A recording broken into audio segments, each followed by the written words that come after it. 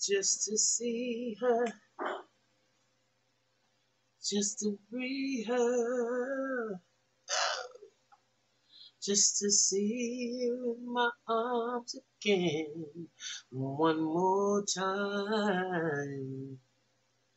Oh, you brighten up my everything. Yeah, yeah. Make me feel so good in every way. There's nothing I would do. I want to see you again. Yeah, I would do anything. I will go anywhere. There's nothing I would do just to see you again. Thank you, y'all. Excuse me. Good morning, good afternoon, good evening, whatever side of the diaspora that you on. Let me welcome you to the mental house with me, your host, Khadijah. Listen here, privilege is really something.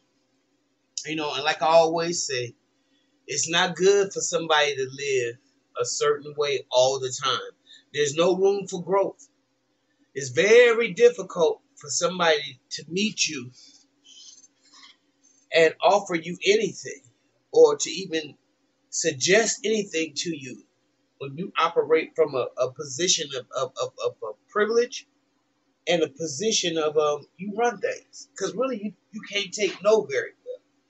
And that's what happens with these people that have personality disorders, or they're just extremely, extremely crazy that y'all don't want to give any credence to, because normal people have to accept the highs and lows of life. Normal people, especially black people, have to accept what is given to us, and because we are rooted in something bigger than ourselves, in most instances, we already know that's part of the payment plan that you pay for crossing through life, right? Well, not this particular woman right here. And these kind of women really get to me because I want to know what they think if they kill one, if your wife is cheating on you with somebody, or your husband, or whatever, and what make you think if you kill that person that they're not going to do it again with somebody else? Because they don't want you like that. And you can't accept it. So you rather kill the person and think that that's going to what? Make you live happily ever after?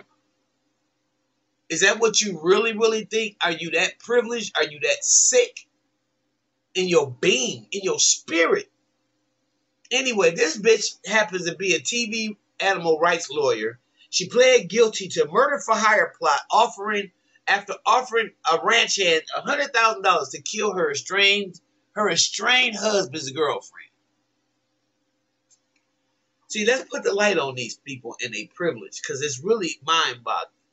And we can't go back to being the same. And if y'all accept life the way you accepted it before COVID, I don't know what to say. I just don't. I just got to keep my house in order, because I realize something, y'all. If you dwell on the past, it seems like you in your ego. If you continue to stay in the moment and live in this moment, that's how you stay humble, and that's how you stay focused and aware. Okay? This chick, Jennifer Emmi, has pleaded guilty to a string of charges after attempting to hire a hitman to kill her estranged husband's girlfriend. Oh, isn't that just wonderful? Isn't she a model citizen? Emmi, an animal rights attorney, entered pleas to 7 felonies and 4 misdemeanors. She had been locked in a divorce battle with ex Donnie Emmi when she offered 28-year-old ranch hand Timothy Lindsey $100,000 to carry out the killing. After her arrest in January, legal documents alleged she had abused her ex-husband and their children prior to the murder for hire plot.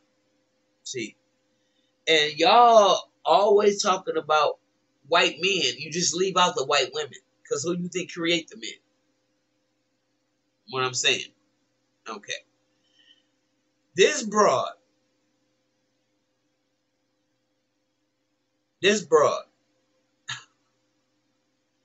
her felony charges anyway include solicitation to commit second-degree murder, menacing, heat of passion, strangulation, attempting to influence a judge, violation of bail bond,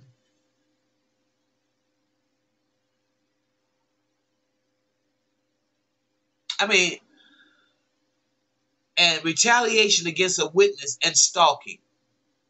She pleaded guilty to misdemeanor charges of criminal mischief, reckless driving, tampering, and 2 counts of child abuse against her own children.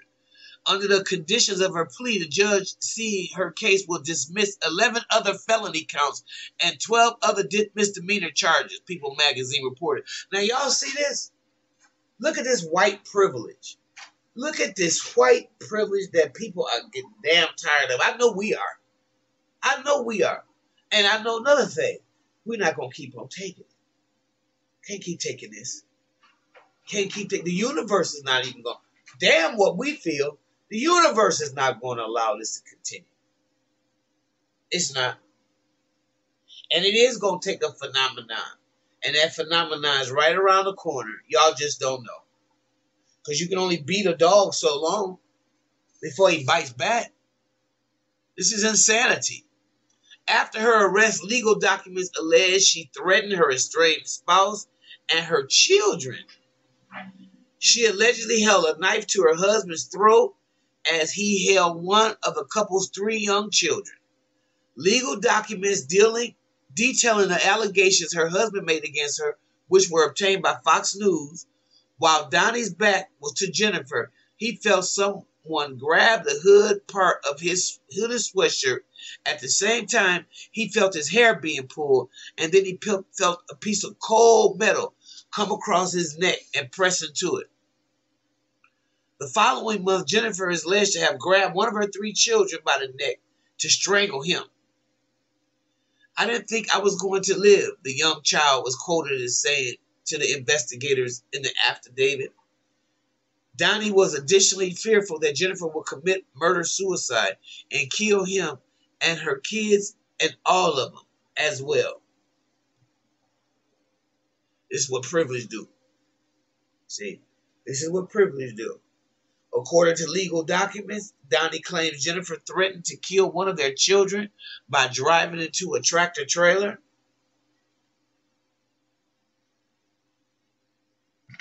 All these charges dropped.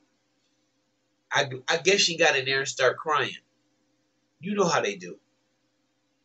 Donnie alleges that Jennifer was suffering from substance abuse issue and was taking several medications for a condition called optic neuritis. Her attorney disputed the claims made in the affidavit. Emmi and Donnie had been locked in a divorce battle, which she contacted Timothy Lindsey about murdering Donnie's girlfriend, who has not publicly been named. Emmi was allegedly recorded in a series of telephone calls asking if Lindsey knew anyone who could get rid of this woman. She is said to have provided the girlfriend's name and workplace, the affidavit said. Lindsey played along, telling Emmi it will cost her about $100,000. The pair also alleged to have discussed whether the killing should happen at the Evergreen ranch or someplace else. Rich white folk. Jennifer responded that the money would not be a problem. Emmi is alleged to have suggested that both of the au pair and the husband could be killed because if there was a car accident or something, no one would know. And then later said the plan was on hold. The ranch hand said he believed the animal rights attorney was serious. When investigators assessed Emmi's computer, they say she had searched for how to get rid of another woman for good. Lindsey then notified Donnie and went to the police. The affidavit also alleges that Emmi researched witnesses, judges, prosecutors, investigators, all involved in her case, sometimes keeping handwritten notes with personal information on those people and their family. This is white privilege. Don't mistake it.